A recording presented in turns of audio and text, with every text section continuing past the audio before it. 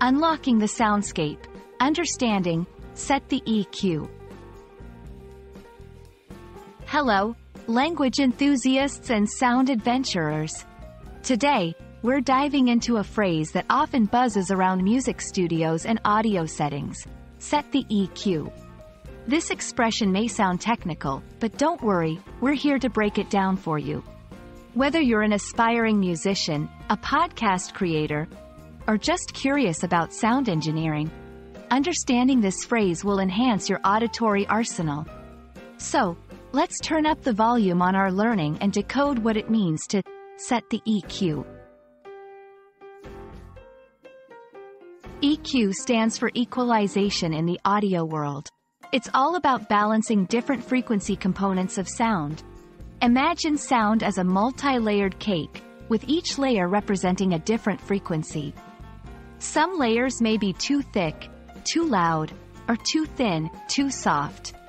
Setting the EQ is like adjusting the thickness of each layer to create a perfect balance. When someone says, "Set the EQ," they're essentially talking about adjusting these frequencies to achieve a desired sound quality. This could mean reducing background noise, emphasizing a speaker's voice, or making music sound more vibrant. You can find EQ settings in various places. Music production software. This is where artists sculpt their sound to perfection. Home audio systems. Adjusting the EQ can make movies more immersive or music more enjoyable. Car stereos. Ever noticed how different cars have different sound qualities? EQ settings play a big part in this. Smartphones and listening devices. Yes, even your earbuds might have EQ settings to play with.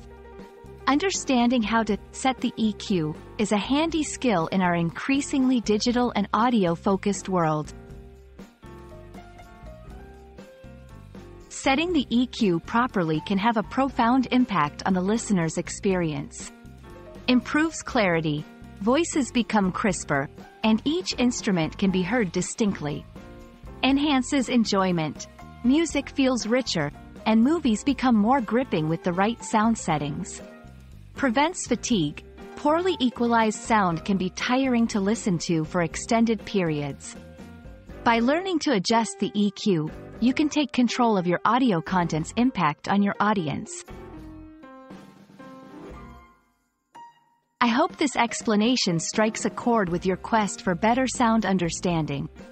Remember, whether you're dealing with a mix, a movie, or just your morning podcast, knowing how to set the EQ can make all the difference. Keep experimenting with those sliders and knobs, and you'll not only hear but also feel the improvement in your audio experiences. Thank you for tuning in, and may your next audio adventure be perfectly balanced.